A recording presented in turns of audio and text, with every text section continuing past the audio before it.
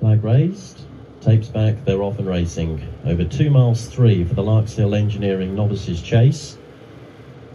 And they have a gallop of well over 3/4 of a mile before they leave the ground on the first of 6 occasions, the first 5 fences being omitted because of the low sun and the fact that the 5th fence is a water jump, as Blue Fashion cuts out the early running in company with Hollywoodian.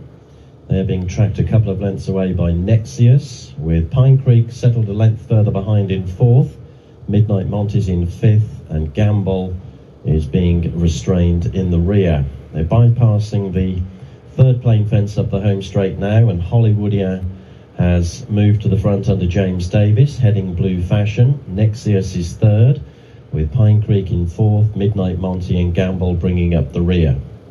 So around the last of the 4 in the home straight they've raced, Hollywoodian is a couple of lengths in front of Blue Fashion, who is being hunted up by Nexius on the inside. Pine Creek a length further back in 4th, and Midnight Monty and Gamble continue to race in the last pair.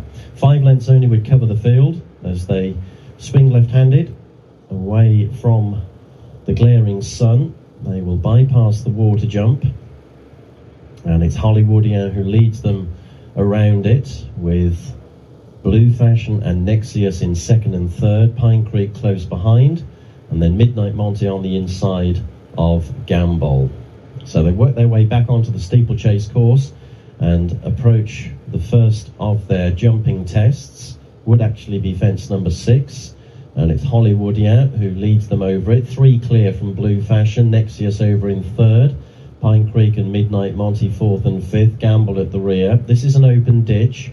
Hollywoodian opening up, now 6 lengths clear, Blue Fashion in 2nd, over in 3rd Nexius. Pine Creek hit the ditch, drop back behind Midnight Monty. Gamble continues to bring up the rear as they head on towards the 3rd of their jumping test. It would have been fence number 8. They're still a fair way from it, but Hollywoodian and James Davis are establishing a clear lead, now into double figures.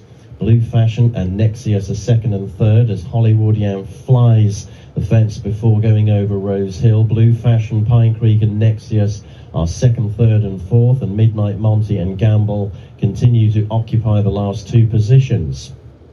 So 3 more fences to jump around the turn, and Hollywoodian has now gone a dozen lengths clear. Nexius on the inside of Blue Fashion disputing 2nd, Pine Creek only a length behind. Both Midnight Monty and Gamble have lost touch with the chasing trio as Hollywoodian heads around towards his 4th jumping test and will take it about 8 to 10 lengths clear. Over in 2nd is Blue Fashion, with Pine Creek in 3rd, Nexius running 4th, and Gamble and Midnight Monty.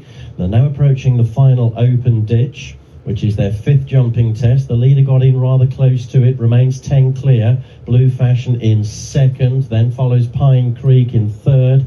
Nexius running 4th as they approach the last jumping test. Hollywoodian about 8 lengths clear. Blue Fashion with a high head carriage giving chase in 2nd. Pine Creek stuttering in 3rd. Nexius has lost a lot of ground back in 4th, and both Midnight Monty and Gamble have yet to be involved. A half mile to gallop, no more jumping to be done up the home straight.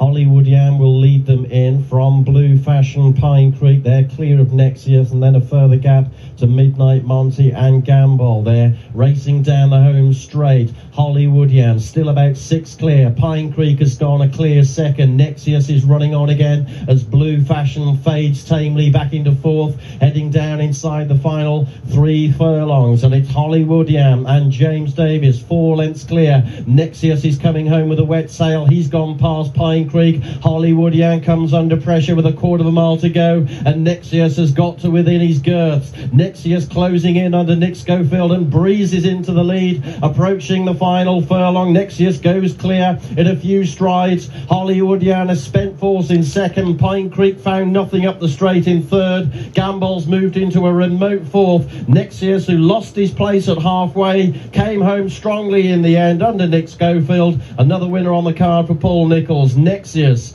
wins the